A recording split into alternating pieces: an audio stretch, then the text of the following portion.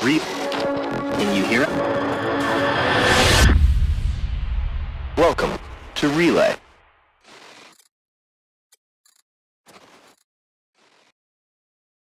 The whale like loses shit yesterday. Okay, we are live.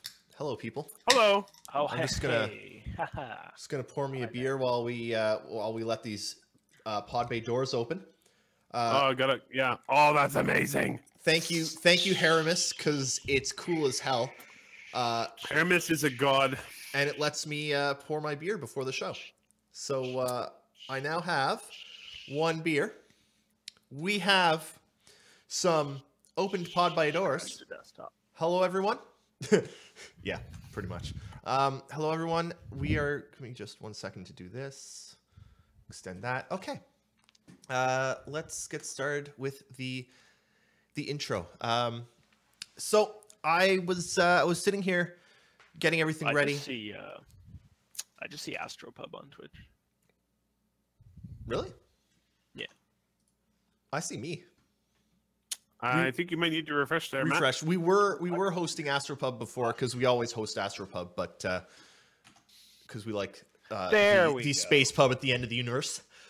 So I was thinking a bit about what to write for this intro, trying to get stuff set up for it. All this new spiffy door hanger was opening and stuff.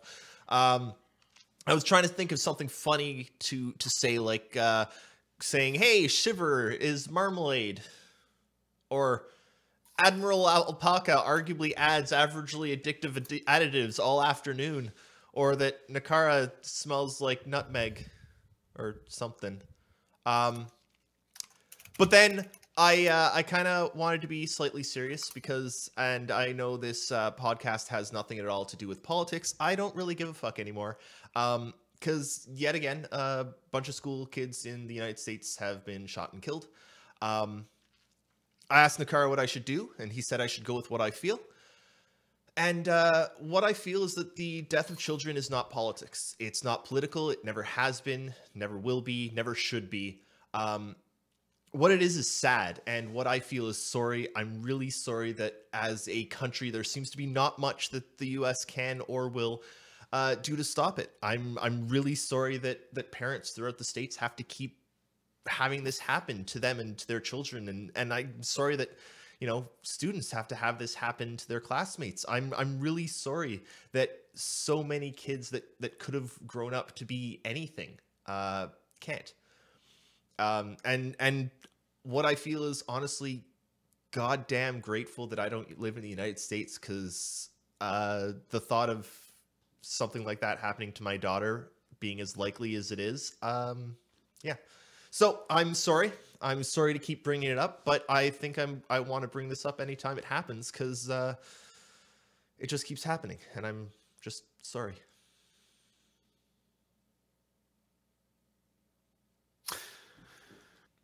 So, Star Citizen found a way to apologize again. I will always apologize. Like 20 times. That was the most Canadian intro we've ever had.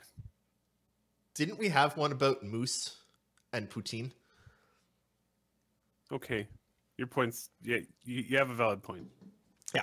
Okay. That said, hang on. Why is that not showing up?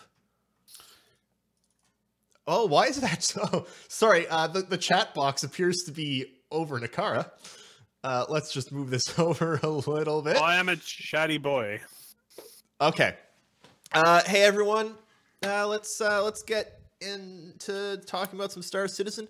We're going to move right... Well, actually, no. Before we move anywhere, hey, Admiral Alpaca, what happened to your brother, Commander Llama? Oh, my brother. His lack of hygiene got the best of him. The pollen Did we have the Mirror Universe pollen Commander Llama on before? Oh, yeah. Pollen count, yeah. I guess in the... there was just so much that... Yes. Passed in his sleep. It's too bad. You lost like an entire mini bear off of your face. Well, welcome. The largest beard I ever grew. Welcome to the show again. It was glorious. It's good to have you on. Thank you. Thank you for having me. Of course, it's good of all of you. Sorry. Don't apologize. I mean, look at the rest of us. You're the most sane, probably. I mean, we've got Shiver on the show basically every week. You're right. Shiver, welcome again. All right. Thank you for having me. You're welcome. Eric, Hi. how's it going? Yeah, it's all right. Good. Let's move on to show and tell. Okay. Those no one videos- yet has reacted to my link in the freaking. Come on, that's Why? perfect. Why does it do this? Sorry, everyone. Ooh, good. Hey, we all have entered darkness. Yeah, I don't know why it keeps doing this. It's resized everything on me, even though I did fix everything beforehand. Wow. Oh, there's an eye. There's a nose Difficulties. and a mouth, and there's another eye. Oh, Hey, no, Shiver. that's that. Jeez. So let's. I mean, you can see the stuff that's happening down there at least. So talk about that for a moment while I try and okay. fix this. I apologize, everyone. They're making a lot of really cool progress with biomes. Yes. Like really, really fast. It's looking good. Yeah, I mean, and as we all know, with Star Citizen, it's always going to be moving towards improving quality, especially because, you know, we know what the end goal is. Chris has said it a million times. They want to have planets look like Crisis levels. But it's definitely coming along very nicely. I think the foliage is looking really good for the most part. At the moment, I'm not happy with the leaves on the trees, especially, but I think we're all in agreement. That's most definitely work in progress. Oh yeah, totally. Yeah. Leaf 2.0 is really gonna. The grass is starting to look pretty good though. Yeah, Leaf 2.0 is coming up. I like the trash biome too. For Hurston, there's just like shit everywhere. It's great. It's just nice to see biomes at all. Mhm. The lifeless moons, they get old after a little while. Well, yes, absolutely. You got to start somewhere, but Yeah. Glad we're moving on to this. Like your tools can create a lot of diversity, which is nice. Mhm. Whoa. Sorry. Working on it. Working on it. Okay.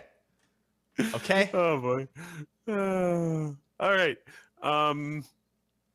There we But go. yeah, I love a lot of their work on the planets. They're it makes you think that, you know, by the time we actually get to the final product, these worlds are going to look just amazing.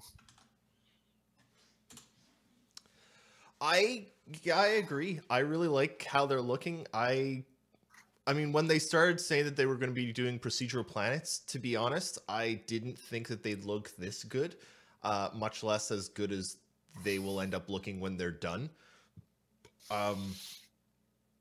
I mean, even the trees, I mean, Shiver, I know you think that the leaves on the trees are pretty flat, but like...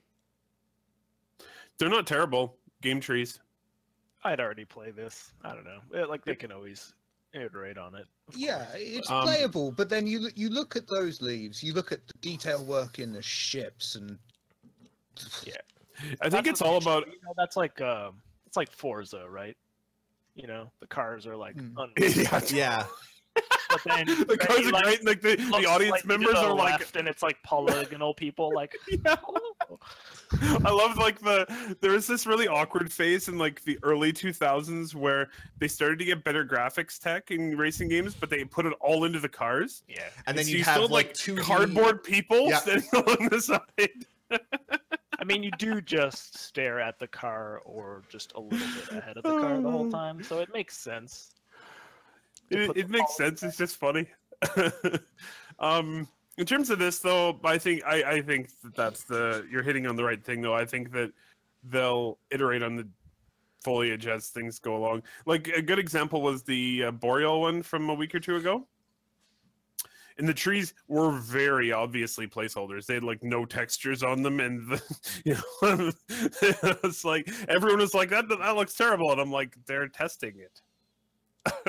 They're just testing the density of trees. Oh, I hope they are, because you know what that means. There's a build out there that they refer to as the tree branch.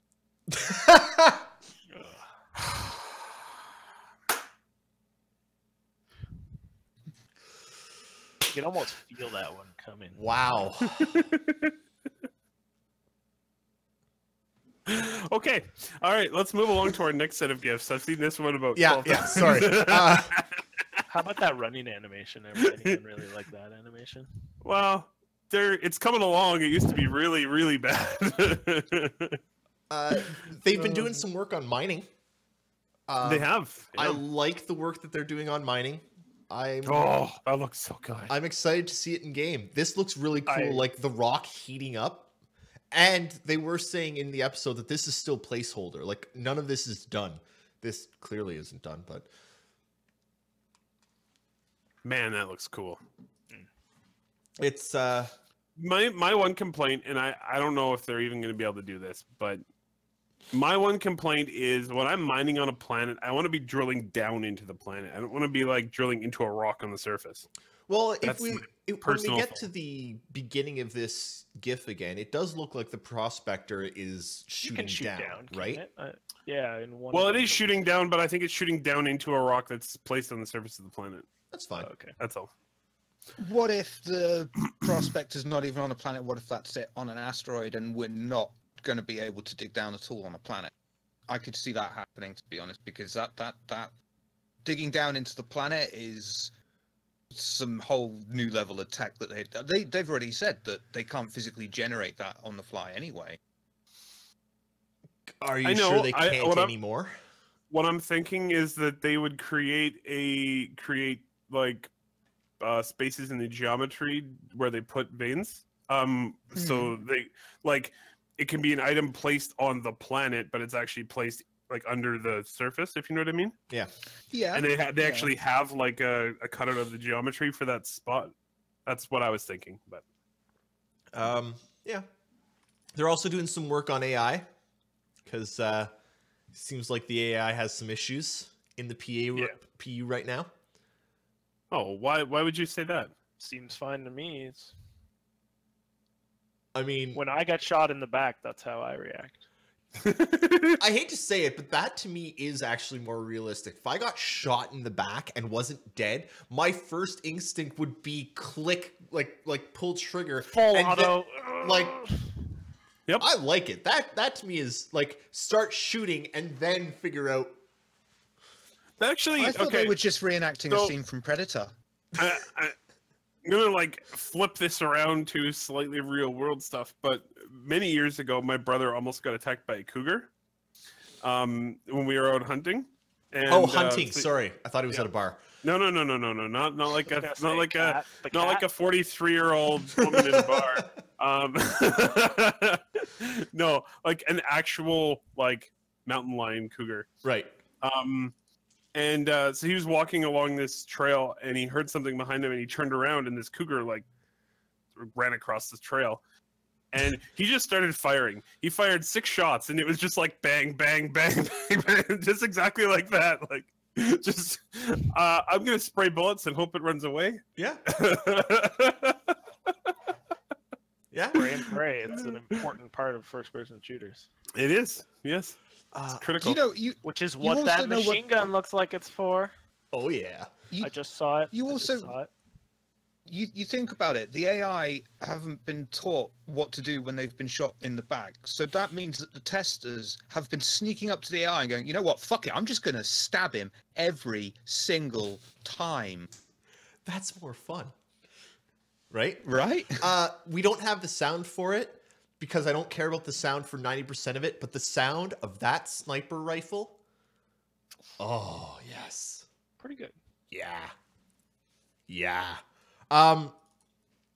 So it's good that they're working on the AI. I'm really excited to see the AI actually hit the PU. That's, like, supremely important. They've done more work on ship explosions. I mean...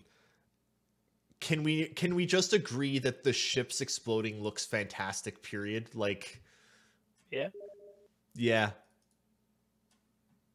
Yeah. And shaving the wing off. Yeah. It looks so good. Oh. That's awesome. Hurston looks good. Management. Yes, it does. They talked a little bit about the shopping this week in ATV. It's good. More usability on shopping is always important. More stuff. They'll be iterating on this right up until the release of the game because it's so important to like the core mechanics of the game for trading and stuff. And for this, they're probably going to be iterating on this basically forever, right? Actually, I should say, yeah, not even just right up to the release, but even forever. They'll continue making it better. Yeah. So it looks good now. It's going to keep getting better. No issues with that. I actually think that's something that CIG kind of gets a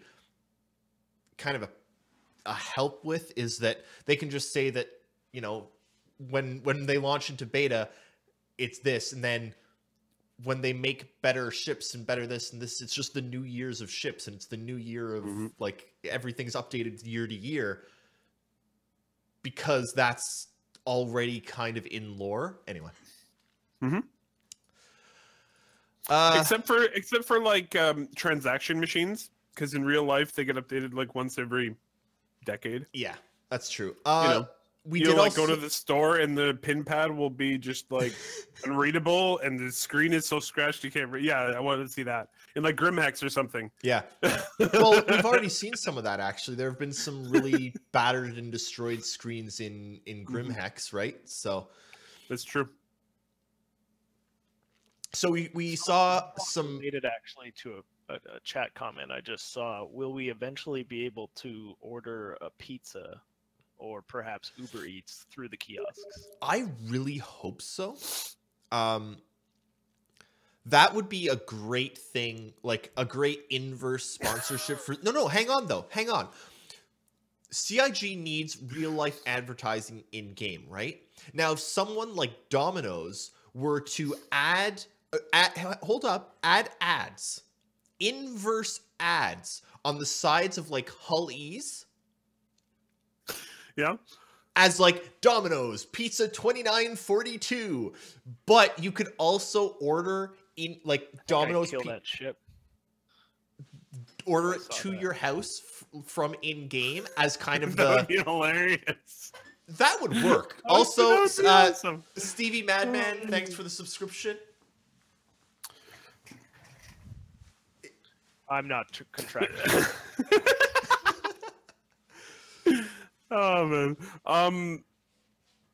I went a different direction with this. The reason I was laughing before was I was imagining being like in like the null system, buried in an asteroid belt, and you're like, shit, I don't have any food left. And you're like, yeah, someone bring me a pizza. Shad Turk, thank you. Oh my god, if you guys could hear the grinding in my shoulder. Feel those bones scraping together. Oh yeah. Hey, Shannon Turks has subscribed 11 months in a row. Thank you very much. Yeah, you're crazy. I don't know why, but thank you. It's to see me in pain, isn't it? Yeah, so we saw a lot of Vanduul stuff this week. Yep. Weapons, some images of the Vanduul. It's all looking very...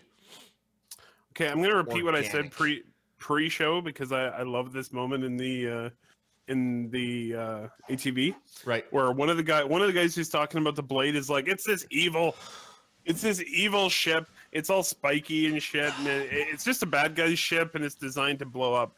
And then right afterwards, one of the other guys who's talking about the ship is like, we were trying to not make the Vanduuls seem like mindless evil, like bloodthirsty enemies. We're trying to introduce like some intellectual parts for them and like make it more understandable where they come from, and it's like just like polar opposite perspectives. It's pretty good. Shiver, you've been rather quiet. What are your thoughts on some of the Vanduul stuff being shown off? I wish Geiger was alive. Yeah. Basically, just bring in Geiger, if they could, and have him design it, and that would be it. You'd have the best game ever made. Agreed. Admiral Alpaca, you did that whole take a decent break off of Star Citizen. Like, you were interested at the beginning, then you took a break for a while, come back, take a break, come back, which is, in all honesty, that's the healthy thing to do. I hop. Yeah. What do you think of how the Vanduul, like, they've changed a fair bit from the first concept stuff that we started to see of them. What do you think of them?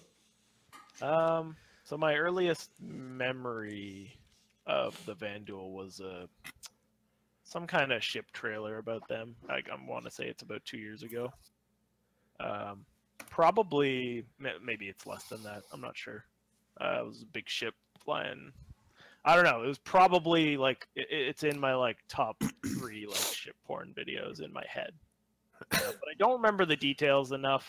I don't know. The blade looked cool to me. I dig it. It looks, yeah, I like it. It looks angry. I think my favorite part about the ship is the ribs that open up on the bottom to reveal the landing gear. That's so cool. I love the red. I love that red pulsing. Yeah, so we're all agreeing. Actually, they changed it more to a pulse than a like straight up flash. I would even like it a little more. Mm-hmm. But it's very like aggressive. I like it. So do we all agree it's a pretty sharp design? I hate you. No. And last thing, last little clip we're going to look at before we move on a bit is the Avenger rework looks good. 600i is coming along. Yeah. I'm 600i looks like something out of Star Trek TNG. Yeah, I'm also really excited for that Avenger rework. It looks bigger and more like a whale, which is great. Yeah, they did one of the things I also love they did with that is that you can't tell so much with the blue and yellow variant, but they actually made, especially the underside. Okay, the whole thing was supposed to be inspired by the space shuttle.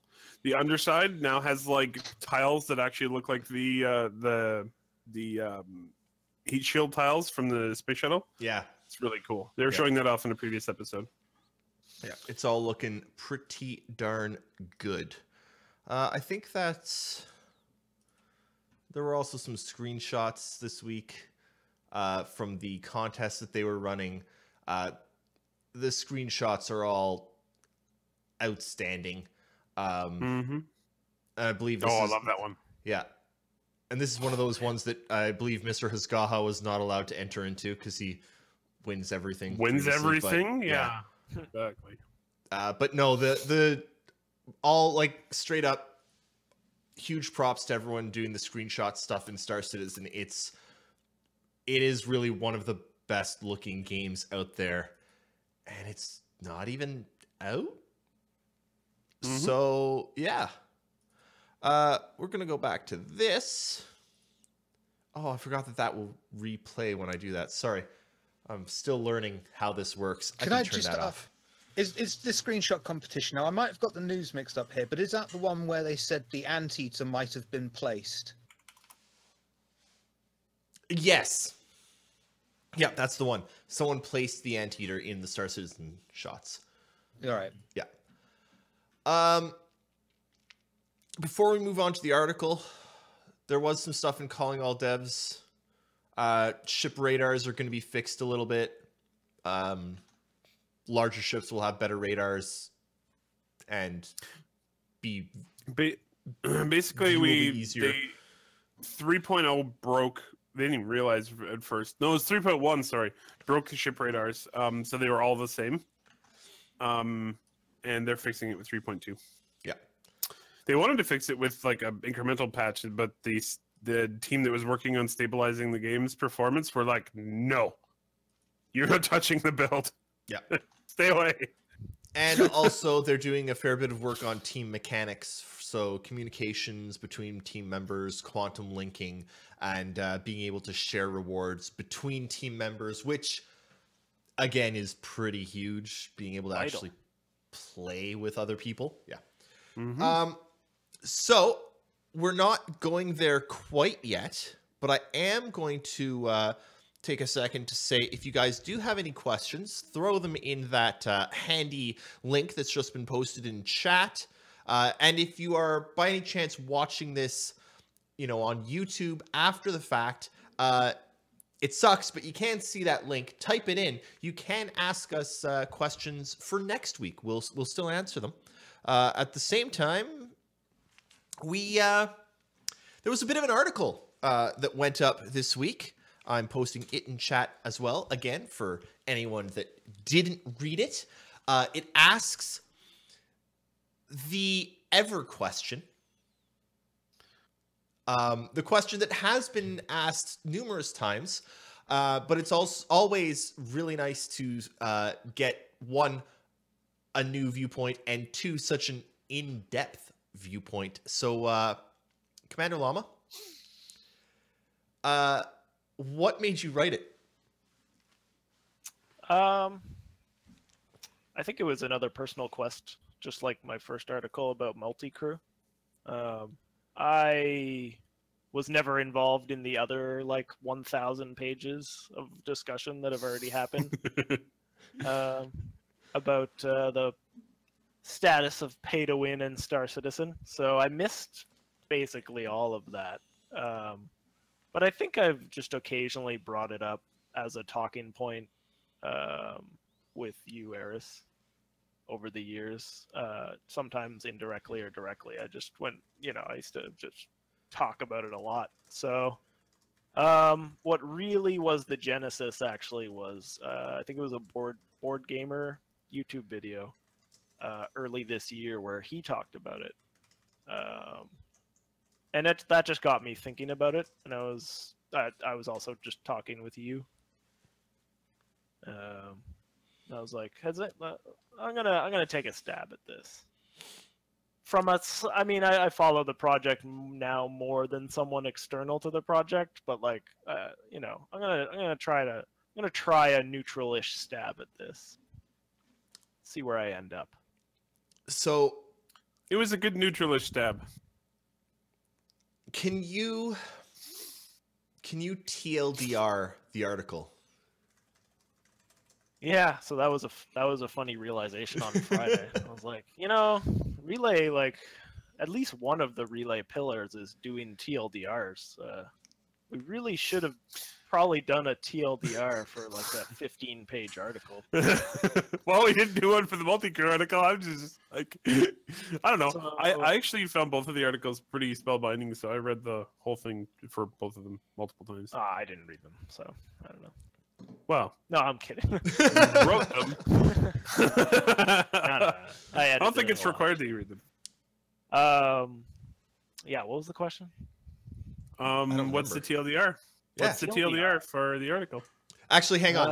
Before we get to that, Stuart GT asks, was it posted to Spectrum? Yes. Funny story.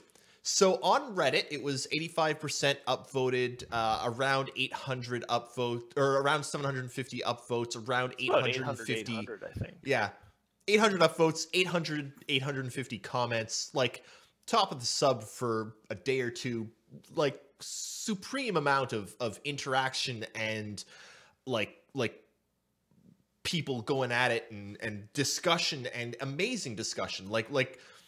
And we'll get into that in a bit, but yeah, it was posted on Spectrum. It got 9 comments and 3 upvotes. You mean all the people using Spectrum upvoted it? I'm sorry, that was great. Yeah. So. Oh. Yeah. There you go. There's. So I kicked. We managed to kick the hornet's nest on Reddit, but we were off the mark a little on Spectrum. Yeah. Well, everyone's always off the mark on Spectrum. I honestly didn't check the Spectrum one. I woke up, and the Reddit thread was already blowing up, and I was like, it got posted. Yeah, sorry.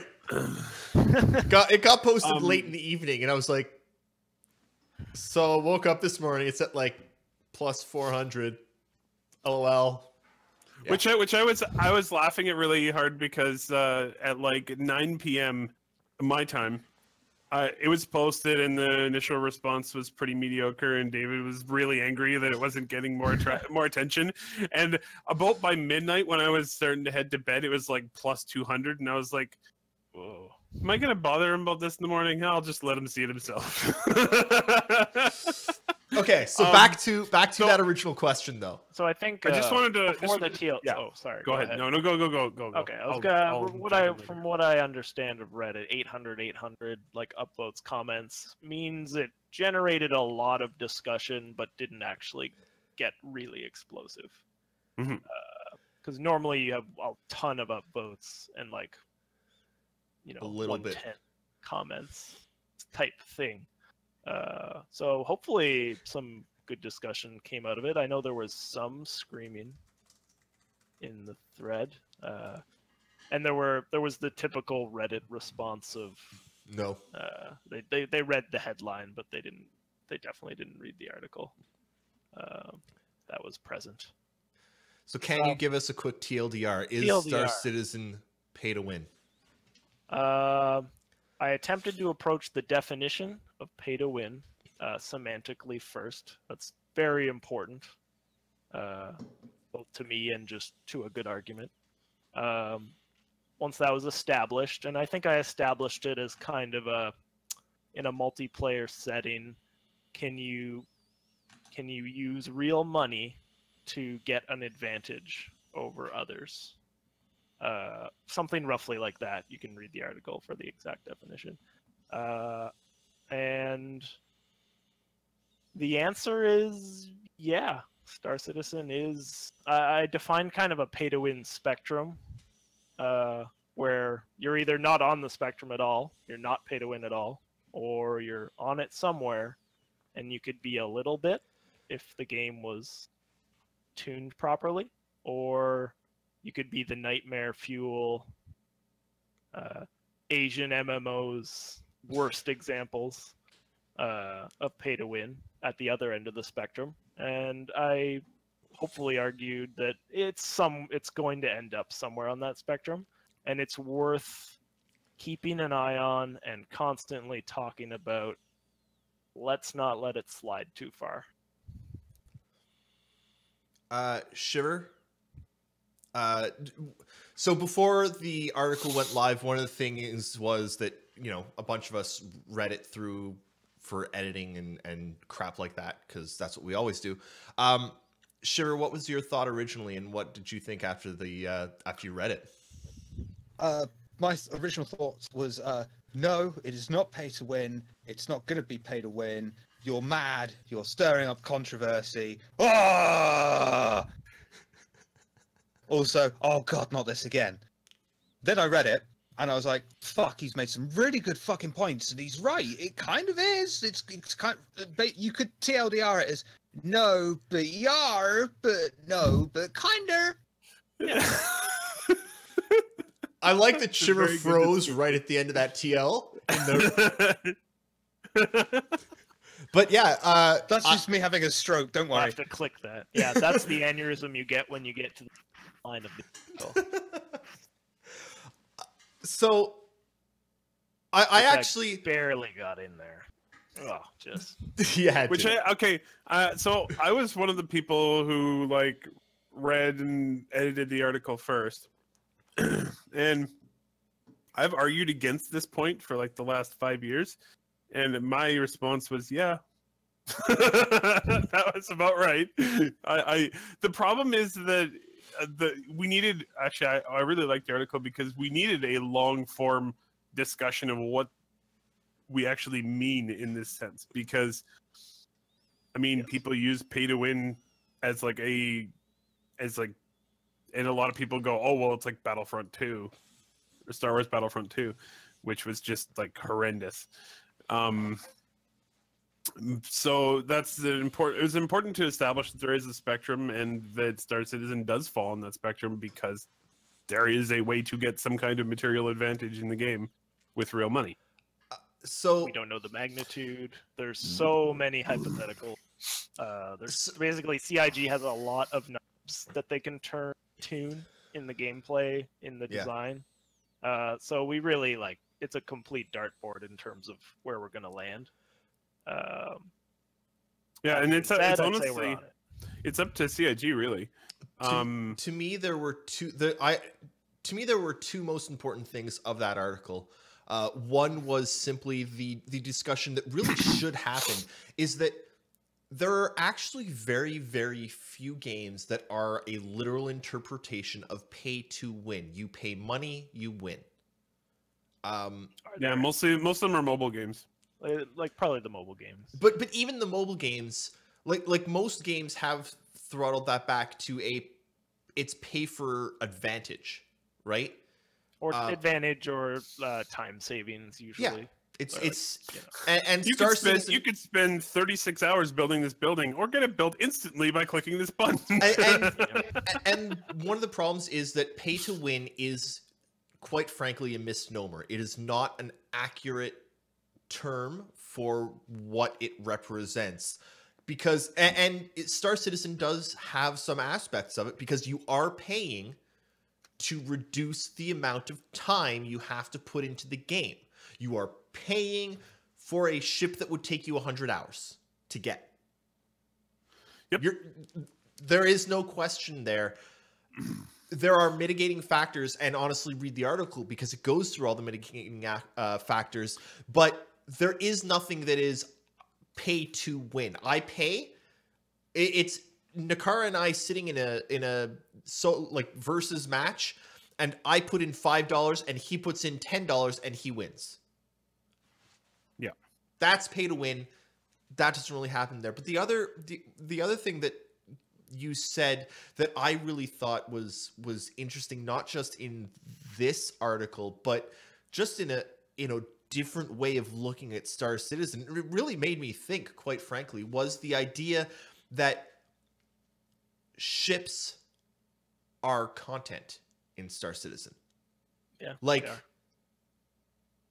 I mean, they're not just content, but they are partly content. I think some of the ships are actually bigger than some games. Yeah, but I just that like, okay, ships are content. That I'm still trying to mull it over, if I'm honest. Like, it's the ships are in Battlefield content then. No, because there's no difference between them, and you can't walk around on the inside of them. Yeah. Whereas there is, like, ships are almost kind of like mini DLCs in a way, of like a Hornet versus a Reclaimer are two entirely different experiences, two entirely different ways of playing the game, two entirely different things. And the Reclaimer's big enough to be like an FPS level. Yeah. And they offer different gameplay. Yes, they do. There's going to be some commonality. You're always going to have a pilot. But one of the things that always muddied the waters for me, and I still think it muddies the waters, is that whether or not the advantage that you are paying for is actually something people want, because it's not very cut and dry in Star Citizen. If your goal as a player of Star Citizen is to be this guy who runs cargo with his Aurora, then Reclaimer doesn't dick all for you. Yeah. Whereas if it's a linear game where, in order to get better at the game, because the game has one purpose and one purpose only, you have to go through these steps, then that's a lot more literal. Whereas this, it's like, well, it's really nebulous because what your personal goals are in the game can set that. And also, they've already talked about this. They're like, early game, a Hull E might be almost useless because it costs so much money to even put enough cargo on it to afford the trip. You know what I mean? Because it costs so much money to operate it, and it's so huge that you need to have a lot of capital to begin with in the game to even buy enough cargo to put on it. So it's there are a lot of factors, but I think that the article summed up the basics very well of the heart of the conversation. I think your point is probably one of my like favorite, maybe not direct rebuttals, but additions to what I wrote. And we just don't. I guess we don't really know at this point what the overheads are going to be. I totally agree. Like in the Hull-E case, it can carry so much cargo that just the cost of filling it up completely, and the fuel. No one's going to have that much money probably on day one. Yeah. But even there, if there's a way for people who own Hull-E's to buy money every day, for example, some people might be able to overcome ship overheads, and they'd be able to do it faster than others if they pay money. But I don't have time to play the game every day. But someone does. There are some retired people that are going to be able to play Star Citizen for like 12 hours a day, every day, period. But what if the reputation system also matters? You're not gonna be able to fill your Hull-E up with a guy who doesn't trust you. You're going to end up getting this Hull-E and transporting a bottle of milk halfway across the galaxy for a couple of cents and be like, well, gotta keep doing that in this Hull-E. Yep. Mm-hmm. No, that's the thing, is like, that's why it's so nebulous, is because they've already talked about all the overhead costs, like NPC AI, if you don't have human crew, you have fuel, you have docking fees, you have transaction fees, and then if you're in a Hull-E and you're actually trying to trade with a planet, you need to hire somebody to take your cargo from orbit down to the planet if you don't have a small ship with you. There's a lot. There's a lot of things that go into this, but the straight up fact is it easier to get the Hull-E if you just use money right now? Yes, it is. So there's definitely that aspect to it. I think also, and maybe there's numbers already out that I don't know about. As far as I know, the economy is not functioning yet, so no one really knows. But I hope, other than the most gigantic ships that are really just for orgs, my hope anyway is that it's not incredibly difficult to turn a profit in a medium-sized ship, because that doesn't even sound that fun. I don't think it will be. So it's the super large ships that, like, they were talking about the Hull-E as, you're really not going to risk a Hull-E going into dangerous space, because your cargo will be worth like millions of credits. Way more than the ship even. Okay. So you, like, Hull-E's will stay mostly within organized shipping lanes that are protected. And it's really interesting, the ship that they just announced, the Hercules, because that is one that will go into more dangerous areas, right? Yep. But it can't carry as much as the Hull-E. It's nowhere near awesome.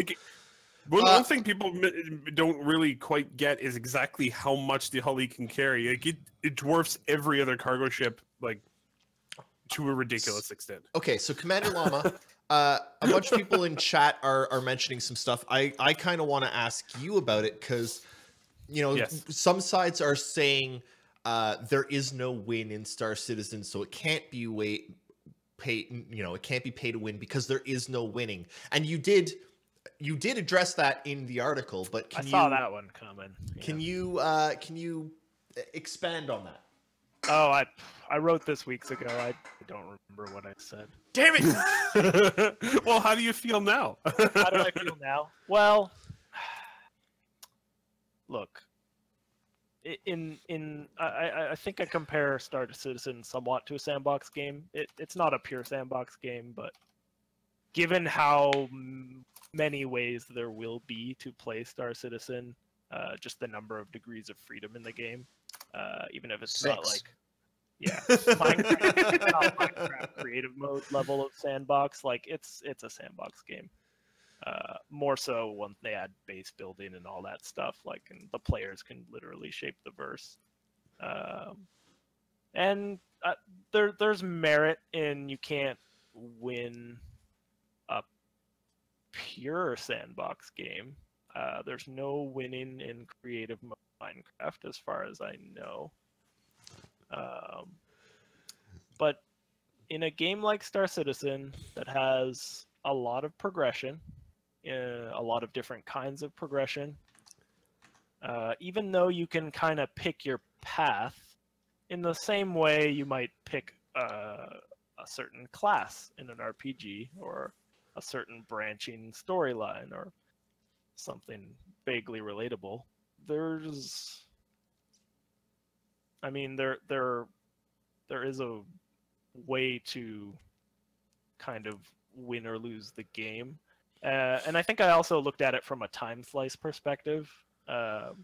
So if I log on to Star Citizen in 3 years, being kind of optimistic there. Anyway,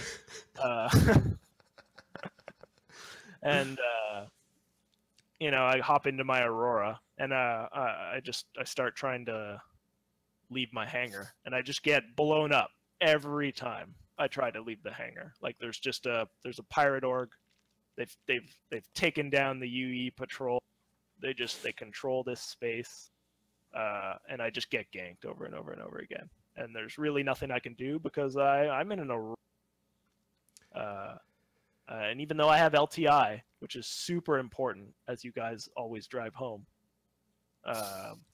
you know, it's just the little pea shooters on that Aurora. They're just not getting me there. And then, you know, after 2 hours, I'm pretty patient, but I log off kind of frustrated. Did I win there? Was that a successful session? Did I progress forward?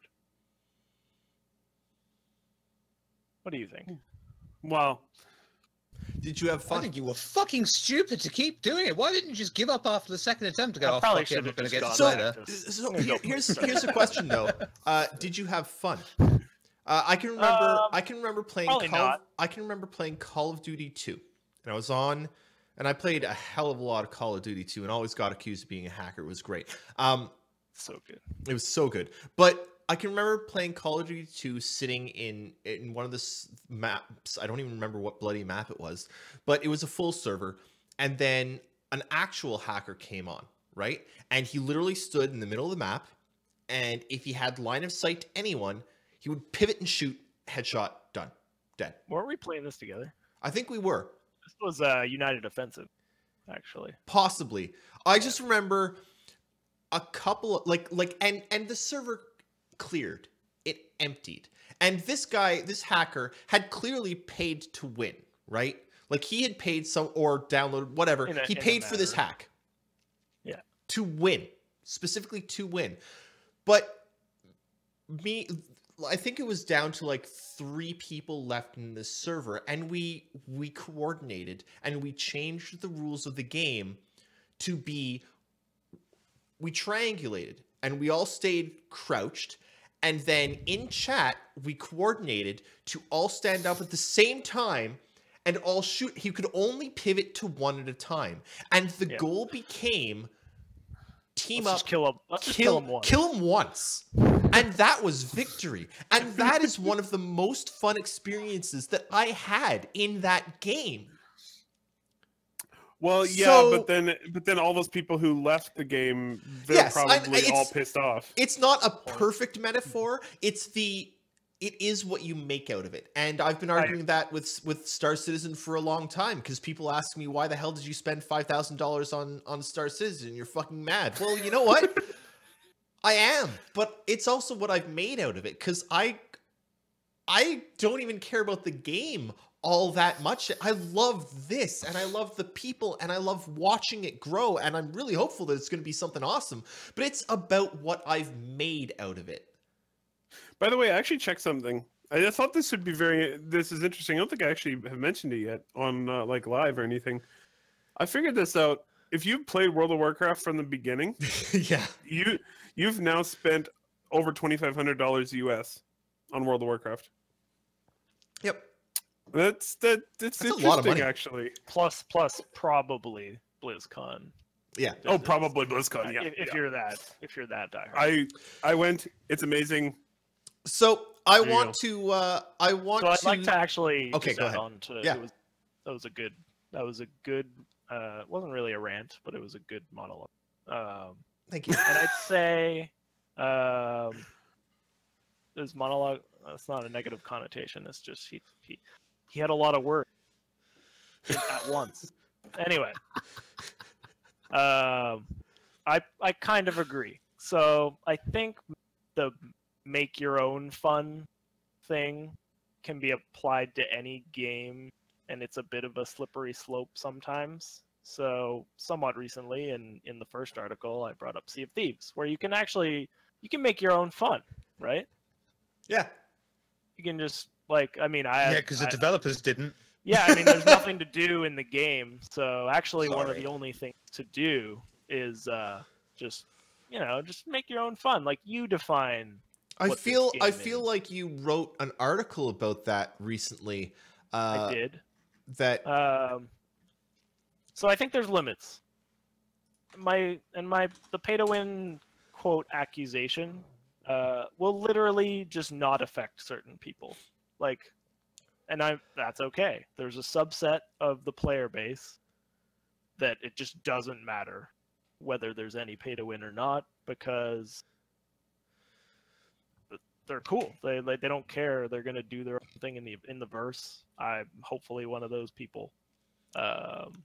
But to ignore what could happen if I think things weren't tuned right, and a lot of real money gets into the verse, and there's a fair bit of competition, more than you think there is, it's worth being wary. I wouldn't just sign it off as, yeah, you can't win, so just make your own fun.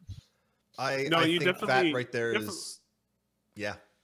Yeah. No, and I think it's important that the community remains vigilant and holds CIG to it. But, at the end of the day, if they follow the path that they say they're following, I know people have random gripes all the time with this concept sale or that concept sale, but they really haven't changed things fundamentally in a long time. I think as long as the community remains vigilant and CIG doesn't outright try to screw people like, certain EA companies. And I don't think they'd go that far at all. No. One of the other big advantages Star Citizen has is, and this is in many ways, but space, which is funny. It's a space game, but there actually is a lot more room in Star Citizen than in most games. So it's a lot harder to be like this pirate lord who kills everybody, because you just fly around you. You can't do that. So kind of what you're saying is, to enjoy the price of the eternal freedom in the sandbox is eternal vigilance. Yes. So a couple things I wanted to bring up. Okay. First of all, to remind people, because I was talking about it recently, to actually give you a number, the Hull E cargo capacity is 98,000 SCU. The closest ship that isn't just another Hull ship is, as far as I can tell, the Banu Merchantman at 6,500. Okay. It's not even remotely close. Anyway, the other thing I wanted to mention was that we also, because we forgot to do it originally, we also posted the Sea of Thieves article on Spectrum, and it actually did quite well on Spectrum. Yeah. It got 45 replies and 17 upvotes, which I think is about the most Spectrum's ever seen. It wasn't click. Okay, so I do want to move us over to questions shortly. We only have 5 questions right now. If you don't ask more questions, I will be singing a medley of songs from Shrek. Oh, wait. Don't ask any questions, please. No questions. I want to hear this. But before we get there, Nakara, you did some brief analysis, and I'm hoping this comes out as an actual analysis article from you later, of the Hercules sale. Now, you hang on. This is actually something that I really want to tie into this discussion of pay to win. It's something I've wanted to tie in since you told me. But what are the numbers? it's a little concerning. It's not what I thought it would be.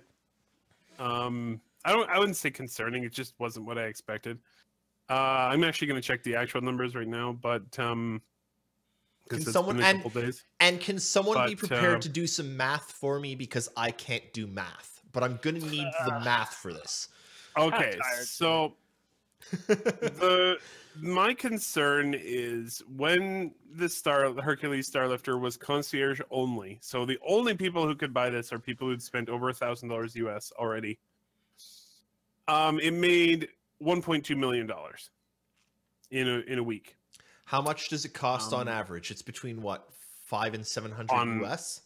I don't know what the.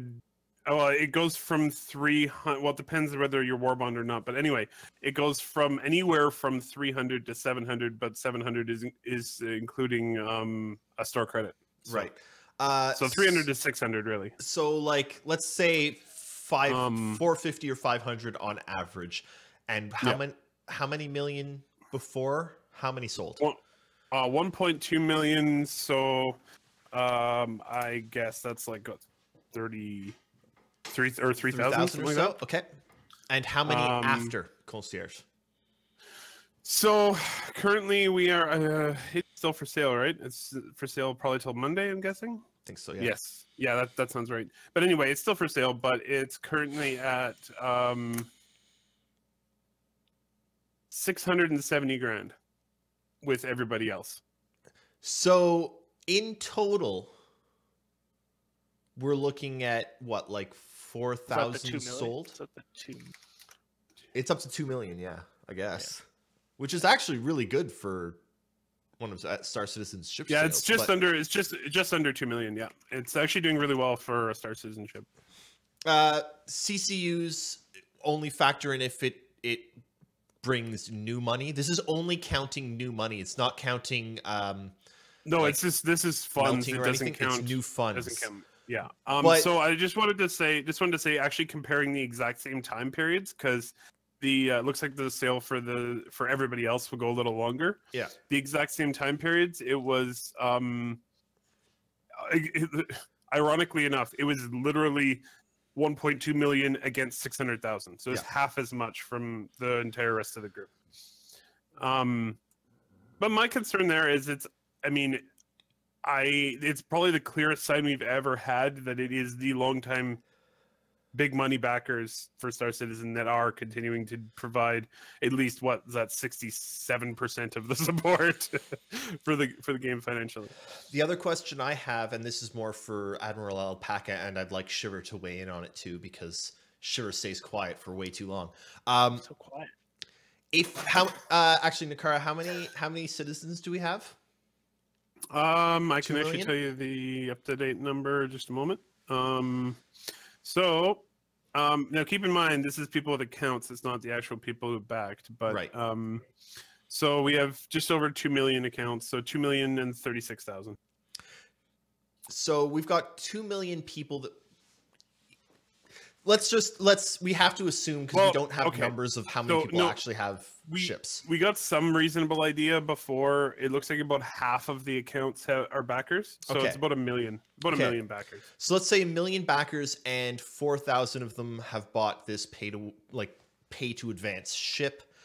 What percentage is that? And that is 0.4%. So if 0.4% have chosen the easy way to get this ship, and most other ships probably based on the funding numbers and based on this sale actually doing better than most of the other sales, are we still talking pay to win? Well, yeah. I mean, it's still some segment of the population has it. Is 0.4% of the population anything even remotely significant? In one ship example, no. And I mean, is the Starlifter one of the? This is where a lot of the knobs can be tuned. So, like, is a Starlifter even a ship where one person has it, but are they, like, there is no magic spaceship of death, right? Yeah. I mean, the A2 is a very powerful ship, but I'm sure it's not impervious. Right. Like the whole top, one of the things I love about Star Citizen. Very brief aside. A lot of the ships have obvious weaknesses. Sorry, I like Sunjammer. They've totally won mining with buying the Hercules. Yeah, that was sort of my point before. If you want to be a miner, the Hercules does nothing for you. Exactly. Anyway, what I was just gonna say is that, you know, like even the A2, one of the things that you notice about it is all of its weapons basically point down. Like it's definitely an air to ground like attack ship and a bomber. If you attack it from the top, there are very few of the turrets can even hit you.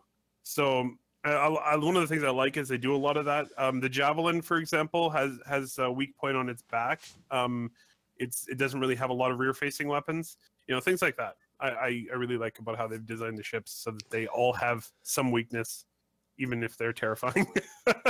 Okay. I didn't even write the article with the mind that CIG's doing a bad job. I just wanted to deep dive the discussion. That was what I loved about the article, because so many of these discussions are so polarizing, and you were just like, let's take a completely neutral position and explain the actual situation, and that was what I think a lot of people liked about it. I think that's really important, and I hope you continue doing it, because it's something that one of the things I noticed on the Reddit thread, and I wanted to mention this earlier and forgot about it, but I saw I mean, I did give up. There were like 850 comments on the subreddit. I kind of stopped. Kind of stopped reading them after about 400. But I saw a lot of people who are, for lack of a better term, goons or trolls, or like not necessarily trolls, but like people who prefer their concerns all the time, or even people that have refunded and I saw them hang around and continued hanging around because refunders, as I them. But who were like, okay, this article is good, it has a point, and then people who've spent thousands of dollars on Star Citizen are like, okay, this article is good, it has a point. It was just like, it wasn't coming at it with a Star Citizen's the best or Star Citizen's the worst. It was just, let's look at facts, analyze, and go Commander Llama. Yeah. Well, there's so much polarization, and there's definitely some camps in Star Citizen. I like to, if anything felt good, I feel like I hit kind of a middle position, and I'd be happy to do it again. Though I don't have any new article ideas right now. So suggest us some. Hey, yeah. We like new article ideas. Okay, before we get to questions, one quick thing. I do want from each of you, and then from everyone in chat, either yes, Star Citizen is pay to win, no, Star Citizen is not pay to win, maybe it's somewhere in a gray area in between, or it doesn't matter. Shiver? Melissa Estrada. Fuck you. Shiver? Oh, fuck. Right in its current state, or what it'll be like on, or what we hope it'll be like. What we're hoping for based on what we know on launch. I would say it's not pay to win. It would be pay for advantage or pay for lack of time. So you're somewhere in the maybe. Okay. Nakara? Maybe. I agree with the article. And Commander Llama, having written it? Yeah, I mean, the problem with those forced choice questions, I think 3 options apply. So it's like a maybe, and it is a gray area, and we don't know where it is in the gray area, but it's not no. Okay. Let's see. But it might not matter. It might not matter. Yeah. That's the thing that we're all kind of waiting to find out. Is like at the end it might not. Yeah, and I think actually like Chris Roberts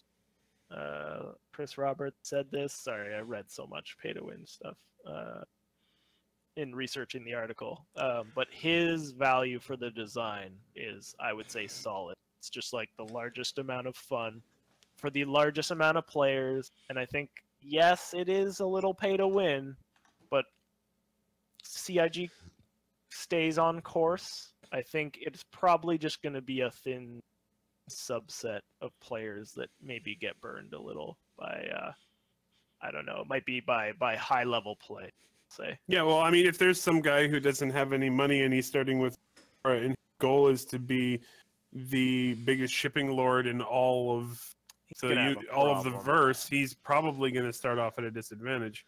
It really depends what you want to do in the game. You could still make it. And actually, what I didn't touch on in great depth in the article was probably organizations and just like what possible like mega structures might exist due to orgs, due to just some of the gigantic ships that will only ever be owned by orgs, other than when they're kamikaze vessels that had large wallets. Article version 2, coming 2019. Let's get to some questions before we end, because we spent a lot of time on that, which was what this entire show was to be about, so I'm pleased. Captain Penis asks, do you see cargo ever behaving realistically? Example, will a ship transporting fuel be more likely to explode than one transporting pillows? Will I be able to bring down an Idris with an Avenger loaded with fuel and fertilizer? Yes. Yes. I love how he thinks. I think it's the Battlefield Jihad, like from the game Battlefield. I'm not saying anything. They used to throw loads of C4 on your Jeep, and then last second jump out. That was the best. That's actually how I played Battlefield. Oh yeah, 100%. I think if you can find a way to fly your Avenger full to the brim with explosives with like dynamite strapped around your helmet, into the actual like hangar bay of the Idris is going to blow. I find this funny because you say that it's more likely to explode than one transporting pillows. The one transporting pillows is just as likely to explode. It's just the feathers aren't nearly going to do as much damage as, the explosion. They're highly Shiver, flammable. can you take the next question? I will be right back. Oh, okay. I was going to say, I think even Freelancer had like types of cargo. So it seems almost like there's almost a 0% chance that like there wouldn't be even more detailed cargo, and especially because like they've already talked about this, they'll actually be modeling the cargo that's in the crates, and it'll actually have its own physical properties and all that. I guess the root of the question is, would a cargo hold made of just fuel tankers meaningfully contribute like damage to a nearby ship? Maybe that's why I said fly into the hangar bay, because then it probably definitely would. Yeah. I shouldn't have even said probably. Then it definitely would. All right, next. What's the next question there, Shiver? You have Quavers and Watsits asks, what are everyone's thoughts on the Squadron 42 roadmap being AWOL since Holiday live stream, and CIG ignoring the upvoted calling all devs questions? They already have addressed both of those things. I assume that they're not being assholes. They've already said that they will be putting up the Squadron 42 roadmap when it's ready to be shown, when they're at a point where they can actually show it. I am annoyed that it's delayed, because a couple times they've been like, it's coming soon, and then it just hasn't. But the other part of that, so ignoring the upvoted calling all devs questions, he addresses it almost every episode.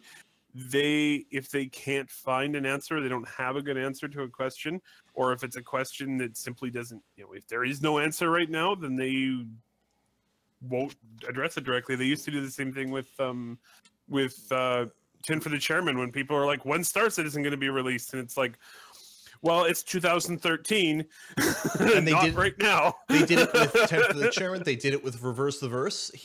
They'd filter the questions. If you're ask a stupid question, you don't get your answer.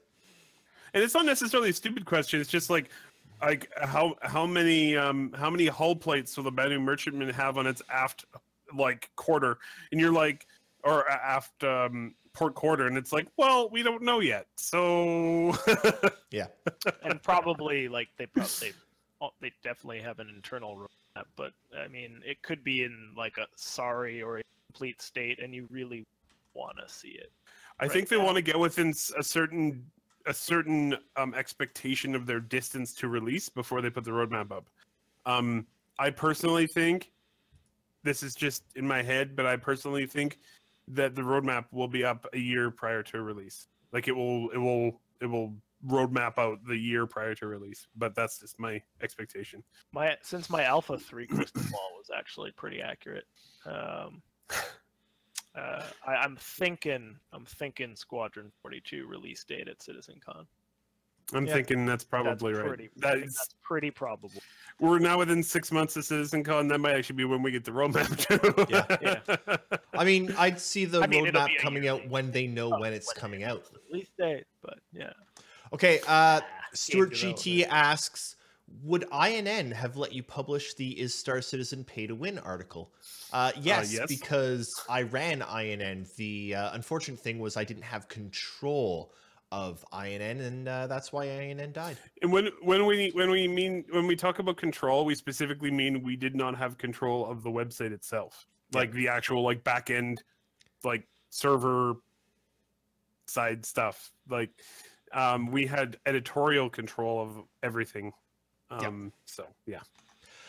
Your beer cup asks, what are you drinking out of me today? Today, I have 2 beer, both from a brewery in Kingston, Ontario called Spearhead. The first one I was drinking was Sam Roberts' band's Spear. It's just an ale with the approval of Sam Roberts' band. And the second one is a Hawaiian style pale ale. Really nice, not very hoppy, but really fruity and just pleasant. It's excellent. Next question here. What are your personal definitions of pay to win? I think we might have covered that. I'll hop in first. Just read the article. I think I actually have it in a box. Yes. So... I hate to say it, but I agree almost entirely with Commander Llama's assessment of pay to win in the article. I think it is generally used as a slur, pretty much. Like it's used to discredit most of the time. It's kind of used in its literal sense, which is with the term itself. Yeah. But what I think it is, it's in the article. One thing I'm quite proud about is that, at least in terms of PC games, one of the reasons I don't mobile game at all is because it's such a freaking wasteland of garbage. But there's a couple good ones. There are a couple good ones. I just gave up on it because there's so many bad games. Mm-hmm. But there are definitely a couple good ones. I used to play. There's like one company I think called Kairosoft. They had a lot of cool games that I liked. They had a lot of cool ones, but then they started making it like in-app purchases and they were all like just single pay to begin with, or like free, and they were awesome. Anyway, and they made but I just wanted otherwise. to anyway. Yeah, I'm very proud of Kingdom Rush. The PC gaming community has very much basically stood up and given a giant middle finger to games that really violate Battlefront, the pay-to-win thing. Battlefront and Shadow of War did terribly, largely because people were like, "No, screw this. I'm not." Even in you're adding loot boxes and pay to buy loot boxes in a bloody single player game. No, you can burn off in hell and die. Mm-hmm. Just go die. We don't like you. We don't like your game. Codes. Now you have to buy them.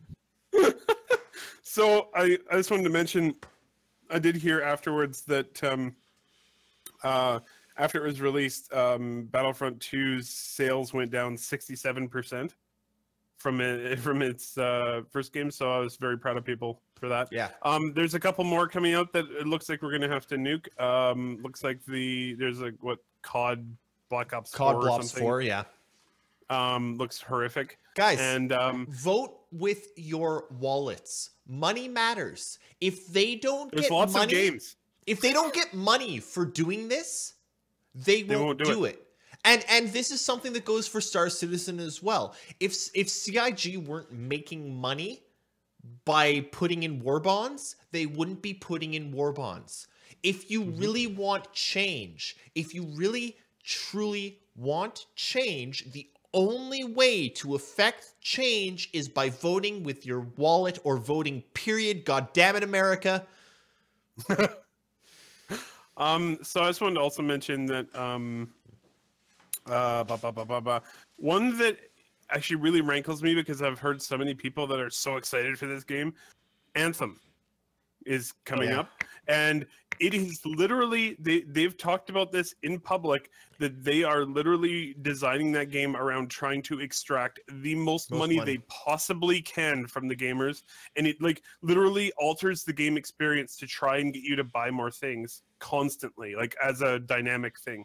I think, if you are too powerful, it'll suddenly make the enemies stronger, so you feel weak, so you have to spend money to get better stuff so that you can be powerful again. And it's like, fuck you. I'm sorry. Like that game pisses me off, and it's not even close to release. I think it was about 6 or 7 months ago. Eris was mentioning like having Anthem on his wish list, and I got mad at him. Like, and I'm actually angry. And be like, I'm angry that BioWare is making that game. Yeah, well, BioWare's dead. I mean, yeah, they've been some of the talent's still there, but no, the golden days of BioWare are gone. Larian Studios. Hey, I was honestly really excited for Shadow of War because I really liked Shadow of Mordor. I thought it was a well done game. Yeah. And then they did the loot box thing, and I was like, okay, no, I'm not buying it. And then they removed the loot box thing, and I still haven't bought it because I don't give a shit. The interest. And if that's what Anthem does, I won't buy it. Mm-hmm. No, I'm normally kind of actually pretty much left Reddit because I got so tired of the gamer outrage. Like every week is just a new thing, but actually like a broken clock. The loot box thing twice a day. Outrage away. Like make a huge stink. Take it. Don't just vote with your wallet. Take it to social media. Like drop their share prices. Like fuck these practices. Yeah. Yep. Like and honestly, for me, you know, it just blows my mind. First of all, I think what the end game of this is that publishers just need to die because they don't serve a purpose anymore at all. It used to be the only way. Hang on. You used to have to get hard boxes in stores, and that used to be the only way to get your game, and you couldn't do that. Which is completely gone. It still exists for consoles somewhat, but even consoles now are getting rid of that, and for PC it's dead. Commander Llama and I worked in a video game store for years, right? Like it's very strong on console. It's strong on console, but PC digital is gaining traction. Though? It's kind of every year gains some traction. It is slow compared to PC. I remember watching our PC wall, the wall of PC games, shrinking to 2 lines of PC games, shrinking to like 3 boxes because that's all there's left. They're all Blizzard. Also, it's just codes. There's nothing there. Uh-oh.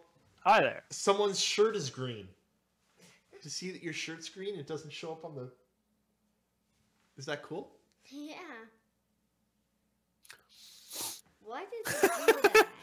Hey, you're invisible. Because it's the same color as this behind. And it's a green screen, so you see through it. Pretty cool. Pretty cool. That's awesome. Right through the wall? Yes. Yes, there's a rover right behind the wall. Yeah. You got shin pads and cleats? Yep. Nice. See? Oh, good. Those will keep you safe. And this is our adorable hour. Yes, sorry, we're having a quick break here. I apologize. If we have any cats or dogs. Unfortunately, I have no pets or children around. Awesome. High five. You like the cleats? What size did you get? There's 3. 3s? Good. You'll grow into those. High five. I like that your llamas there are a little fuzzy on the stream there. Yeah, I think the yeah, I don't know what's going on there. The green screen, the lighting in the Okay. The wall behind me is pretty bad. So. Hang Overall, on. Asriel says that BioWare has stated that acquisition of the game, making stronger AI to encourage you to spend more money, isn't going to be in the game. We'll see. Anthem is still way too far out for us to know. It's why it's still on my looking forward to list. Can I just mention something? Yeah, go ahead. BioWare is controlled by EA. EA said they're going to do it. They'll do it. Period. Yeah. Okay, I wanna answer a few more of these questions. That's my opinion. Space Mad Explorer asks, I kind of want to know what Star Citizen needs to have to be considered somewhat finished. Shiver? Oh, Jesus Christ, that's a long list. keep it to 2 sentences. Do it really fast. Fully fleshed out multi-crew mechanics, fully fleshed out salvage, fully fleshed out mining, fully fleshed out economy, fully fleshed out NPCs, and, you know, lots of different systems. Basically, what they said, they're going to start with that fucking launch.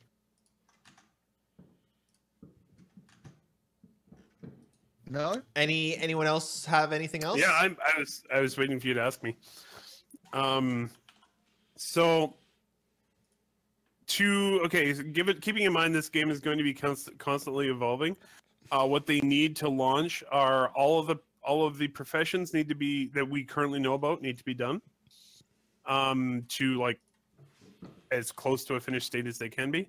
I think they said that all the ships like before 2018 would be done.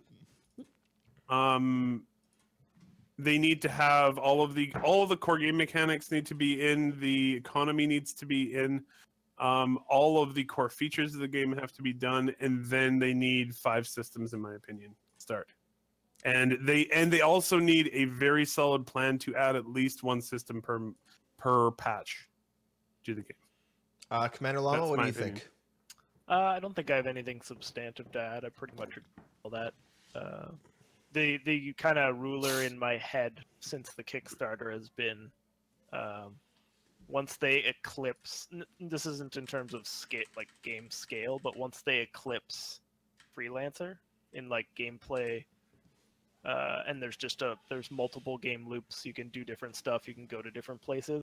You can call that like kind of the start of done. If we're talking the MMO side of it, it should never be done. It should be supported until it, I guess, fizzles out in 15 years, or if it's that Chris way. Roberts has already said, and I mean, you never know what happens in the future, but he's already said that he basically doesn't expect to make anything else for the rest of his career. This will just be, next 20 years is Star Citizen. Yep.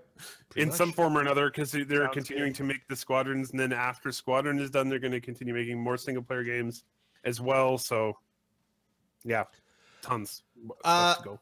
So Napoleon Bonaparte asks, isn't it a bit weird that there are 2 million accounts, but Twitch viewership is constantly under 1,000 viewers at a given time? Not at all.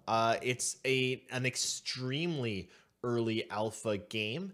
What's there to do on Twitch? I mean, you spend 6 hours in the PU and you've seen everything that there is currently in the PU, quite frankly. I gotta be honest, I've tuned into even some of the relay streams of the I don't think it was 3.1, it was 3.0, and it was pretty boring overall. Like there's not a lot of game there yet. This seems like the year of play. Yes. where Yeah, lot of there's the a lot gameplay coming. really comes online, but right now, I think adding to that, this is a really long process of game development, and with this kind of open development, no one, not even the mentally prepared, can fully like understand how just long this process I is think there's as some- gamers. One thing we were And so talking most about. people are just tuned out. Of the One thing we project, were I would talking say. about earlier today is E3's coming up, right? Mhm. And one of the things that people are speculating for E3 is Bethesda might have a next Elder Scrolls or something to show off, like they did with Fallout 4, and they announced it like 4 months before it launched. But something interesting to note about that is that Fallout 4 spent 7 years in development for a single-player only game. 8 years in development for a single-player only game, and it wasn't even all that great a game. Let's be completely bloody honest here. It was a good game. It wasn't a good Fallout. That's what I've always said. So like CIG are getting to around 5 years. They're still 3 years away from even Bethesda launching a Fallout. Like guys, the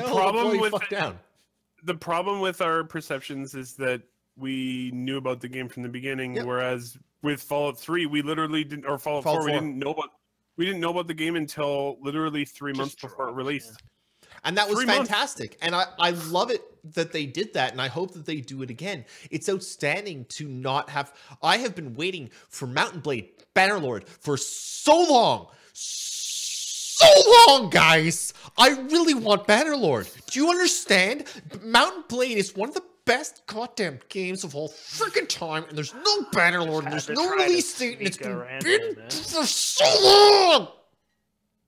Yeah, but Vampire's coming out next month. Who cares? I wonder if that'll be good. So I just wanted to address something here. Tokar says, isn't Bethesda doing a sci-fi RPG right now? I had not heard about it, but I just wanted to mention... It just wanted to mention that it's... in case this is what you meant, Bethesda's enormous, so they can make more than one game at a time. So I want to get through the last of these questions, and then we got a slight announcement to make. So the original Grib asks, if you buy a prospector for mining and it helps you mine better than someone that doesn't have one, isn't that pay to win? Commander Llama? That depends. Is the prospector like the very first intro mining ship? And I know as far as we know, yes. That's like the huge one that really one person's probably not going to mine with. As far as we know, you can mine by hand or mine in a prospector. It's from hand to prospector. Okay, so the basement level is mining by hand? Yes. With like a little mining laser? With like a handheld thing, Okay, and you could do that on any... You could have a 100i cargo and you could just go shoot some rocks. Is it pay to win? Well, it's definitely... If your goal was to be a miner, then I guess it's definitely a big head start. I don't know how expensive. Is it pay to win, or is it pay to advance? I think where pay to win would come in is, can your ability to mine get blocked by the fact that there's just already a shit ton of people hogging all the good shit with buying specters? I don't know. Can you mine without buying a prospector? Yes. So it's not an egregious example, I don't think. And as far as mining goes, I hope the procedural planets are huge, so I think there's going to be a lot of rocks to shoot. Asteroid fields, I don't really know. There's going to be a lot of places to mine, guys. Like, yeah, it's a big verse. So. Yeah. Oh, apparently, what Bethesda's announcing at E3 is Starfield, the new RPG. That'd be cool. Sci-fi RPG. I'd be looking forward to seeing that. That's a new IP? Rudy. Yeah, it's a new IP. Rudy asks, if I pay Shiver for sex, is that pay to win? I'd never charge you, babe. Hey, free to win.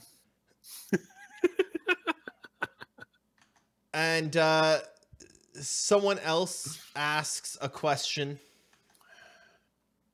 Who's someone else? Did they? Is it a rough one? Who put the shang in the shangdy shangdy shang? Who put the bop in the bobty bobty bob? Let's just say I don't approve of people that assault people getting anything, period. Okay. Okay. I'm going to transition to something here. We're just about done. Thank you, everyone, for the questions. By the way, that was our last question. Unfortunately, it's over already. Unfortunately, you don't get to hear me sing medley from Shrek. Damn it. Because I'm going to be you putting... guys, why'd you have to ask freaking questions? There's a thing on the screen now. It is an advertising flyer for something that Relay is going to be trying to do in the upcoming weeks. Talk to Rudy in chat. He's there. Bug him about it. But basically the idea is we're looking for more stuff to do with Relay and Relay in association with PG-13, in association with Rudy. We want to know more about the orgs. As Star Citizen is orcs. Yeah, we want to know more about the orcs. In the Vandal? Yeah. No. Orcs. Lord of the Rings. Yeah, the Vandal. We're looking for more information about orcs and how they evolved and where they come from. No, we're looking for more information. Like, we want to know about orgs. Orgs are something that's going to be hugely important to Star Citizen. And Relay has... I mean, Relay itself is kind of an org. We just don't keep up with it. But orgs are going to matter. Orgs are basically clans. They're the same kind of idea. We want to know what kind of orgs people have. We're already... Rudy... It would be better if Rudy was on here to explain this, but he's not. But Rudy's already in touch with a bunch of different orgs. Angels of the Rat, Black Star Initiative, Omega Core, Interstellar Exploration and Heavy Industries, PG-13, bunch of others, to kind of talk orgs. We want to start spotlighting the kind of orgs that exist in the game, the kind of people that want to be doing things in the game, and different orgs have different goals. And that's one of the things that's so interesting. There's plenty of orgs out there that are like, we're going to focus specifically on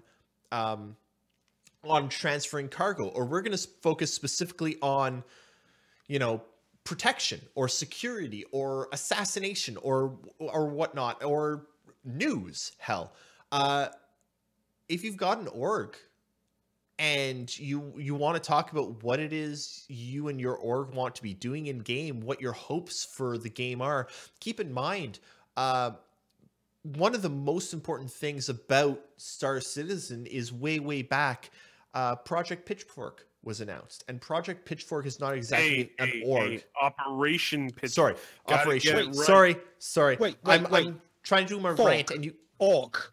It is Orc. Yeah, it's Project Pitch for Orc. Operation Pitch for Orc. So Operation Pitchfork was announced, and Operation Pitchfork has literally changed some of the ways that the game was planning on being made, and that's something that orgs can do. So we want to hear from orgs. We want to hear what the org plans on doing, how they're, you know, dealing with that, practicing, or just what they want to be in the game eventually to assist and help their goal grow, because there's going to be so much in Star Citizen. What if I come from a small organization, sir, of only 10 people? Would you want to hear from my org or not? Definitely. I mean, I can't speak for Rudy. You have to go through Rudy on this. Rudy's the one that's going to be actually doing this shit, because Rudy's crazy. But in my personal opinion, yeah, we'd want to hear about that, because there will be smaller orgs that matter just as much as the larger ones. I mean, Test is going to be hugely important, but there could be a small org that makes all the difference, like someone like Relay. I mean, Relays... active orgs right now have a decent chance of being super important, because most of the backer base, and thus most of the orgs, are actually probably asleep. Like, they're not really... But if there's already communities forming now, they're going to act as seeds that are going to grow. Yep. So and sometimes they'll explode. We're still working on when these segments are going to start, but they will probably be on here. There's Rudy is going to talk with org members, and if you're interested, if you want to get in touch and spotlight your org, there's contact on there. Get in touch with Rudy on Spectrum, or relayspotlight@gmail.com, which is Rudy, because he's going to be running this and spotlighting the orgs, and we look forward to hearing from you all, because orgs are hugely important. Orgs are hugely ugly. They're big green things with evil ears, and really we need to kill them all. And I personally... Orc life matter. I personally will not rest until every org is dead. Orc. Wait, what? What? And Test Squadron crashes the stream. Yeah. That is it for our show for the day. But before we go, Nakara, do you have any last words on the subject of pay to win? Well, last words, eh? Kill all the orcs. I'm not an orc. Any last words on the subject of pay to win? I'm happy with where Star Citizen is at right now, but we need to stay vigilant to make sure it doesn't get stupid. Like other games seem to be. That's it for me. Shiver? What, on pay to win? Yeah. Pay And to on win. pay Not to even win, once. not okay. Commander Llama, you've got the second to last word. I think I've said enough about pay to win. That's your last words there. But I don't have any other article ideas. So if you have anything that wants to get another deep dive by Relay, Why all ships should have a loo. yeah, that could be one. I do have to give a shit about it. That is the barrier to entry. If you had no toilet, you couldn't give a shit. If you have a subject, a topic that you'd like Commander Llama to delve into as in depth as he did with Pay to Win, one, he has to give a damn about it. But two, join our Discord and at him on our Discord, and who knows, maybe you can grab his attention and he'll care about your question. And 1,800 questions later. None of them matter, and Relay's done. That said, I get the last goddamn word because this is my bloody podcast, and no one else can say anything else. Thank you all so much for hanging out. This was great. Commander Llama, I really hope you do find another article because they are something special in a world of quick shitty views on YouTube and quick let's do some bloody stupid hour-and-a-half long podcast and just yell. You have articles that actually delve into issues and ask questions and don't assume for anyone. You are simply doing the best to answer the question that's there in front of you, and I cannot express enough how appreciative I am of it. They're fantastic. I hope you write another. Nakara, you're just a great all-around person. Thank you for everything. Thank you to everyone who worked on the transcript this week. Nakara is still working on getting it up, but it will be up shortly. Shiver, thanks for reminding me every week that we have this show to do, because I frequently forget. Because and the Relay Replay. Yeah, that too. If you've never heard of the Relay Replay, you should check it out. It goes up every week over on relay.sc. It's a quick 5 to 10 minute roundup of the news for the week, which we talk about on this show anyway. But if you don't want to watch this show for some reason because you're crazy or have better things to do with your time, like clipping your nails, painting your toes, staring at some paint that's drying, literally anything, check that out because it's a very succinct view of Star Citizen every week. Thank you to everyone that listens. Thank you to everyone that does the Patreon stuff. Check out the Podsat. The Astropub is going live in 2 hours from now. I'm not sure if Greyhead Gamer is going live tonight, but Greyheaded Gamer is trying for a Twitch partnership. So find him on Twitter. Give him some support if you can, because Greyheaded Gamer is fantastic. One of the best streamers of Star Citizen. Seriously, throw him some support. Astropub is live right now. We've been cutting into him this entire time because we're jackasses, but the pub will be live in I believe 2 hours. That's always awesome. Check it out. Thank you all for hanging out. Thank you all for watching us, and vote for gun control, because fucking stop killing kids, please.